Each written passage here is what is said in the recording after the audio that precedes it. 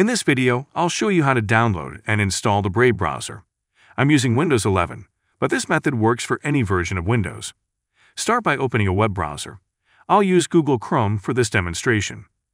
Type Brave browser into the search bar and press Enter. Click on the first link, which should be brave.com. On the Brave website, look for the Get Brave button. Click on it to start the download. This will download the installation wizard. Once the download is complete, open the installation file. Click Yes on any security pop-ups to allow the installation. The installation wizard will now run. Simply wait for it to complete the installation, which may take a few minutes. Once installed, you can choose to make Brave your default browser by clicking the appropriate button. If you prefer not to, just click Skip.